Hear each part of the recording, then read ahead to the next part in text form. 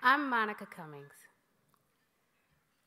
I am a Master of Divinity 2016 graduation candidate.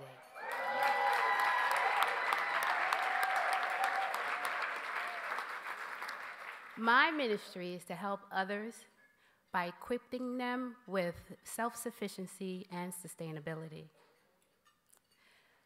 After a study tour and Bible conference to Ethiopia, I envisioned and encountered and carried out 2 missional projects.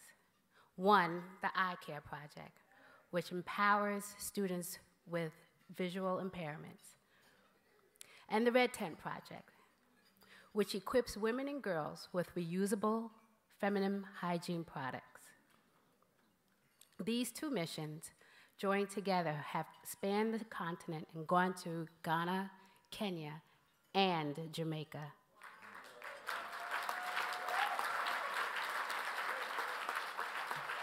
By merging these 2 missions together, I am now, today, the founder and president of a nonprofit organization called the Eye Care Project. And therefore, that makes me NYTS.